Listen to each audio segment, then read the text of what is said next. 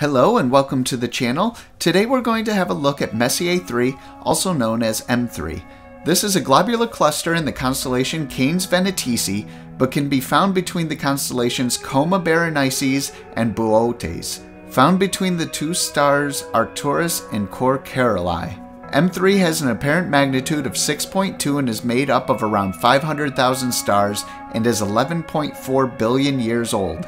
Messier 3 orbits the Milky Way galaxy at a distance of 38.8 thousand light-years from the center of our galaxy. Now that we have some location information and some details about the cluster, let's do the sketch. I used my 8-inch SCT with an 8 to 24mm zoom at around 14mm for a magnification of 146x. As I was sitting at the eyepiece, I had trouble resolving stars in this cluster. I kept scanning the field of view and I would catch bits of twinkling that I represent as stars. Placement of stars within the cluster are not precise, so with globular clusters I use a stippling technique to place the stars. But I also look for any patterns that help define the globular cluster and place those where they need to be. This sketch I mainly used an HB pencil for star placement, but also varied between many pencils from my 2B to my 8B to represent star brightness the best I could. I also did a bit of smudging and blending in order to get the hazy effect in the background of the globular cluster. That's it for the procedure of sketching. Let's have a look at the final result.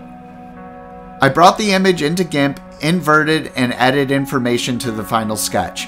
I may have overdid it a bit with some of the stippling of the outer stars, which were the stars I caught the twinkling of while scanning the field of view.